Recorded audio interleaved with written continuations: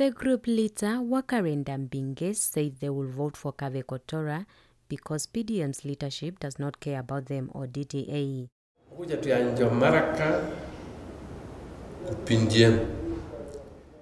As DTA members, we have consistently voted for PDM in previous elections.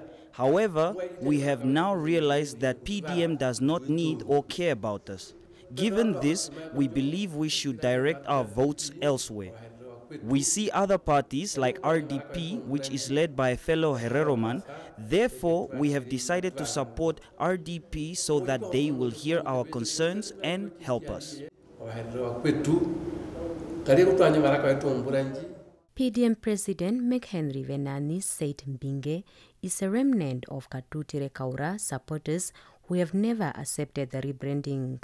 This individual is a name called Uakarenda Mbinge, who is a sour loser, who lost when I defeated Kaura. He never accepted it. So I know we are very alive of him. He has been trying to revive DTA in Okako.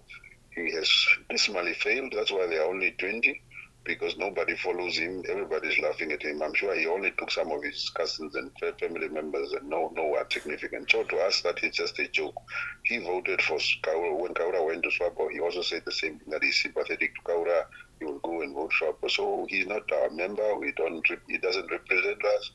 DTA is done and buried, so he can stop dreaming. RDP President Mike Kavekotora said they will strengthen their relationship with the DTA group to address common issues. We're not only going to have this relationship for this upcoming election, we're going to build a stronger relationship with them so that we can address issues on a common platform. If you look at our constitution, the RDP constitution, it states unequivocally that RDP is a house for all. All are welcome to join RDP and to exercise their democratic right within the parameters of the RDP constitution.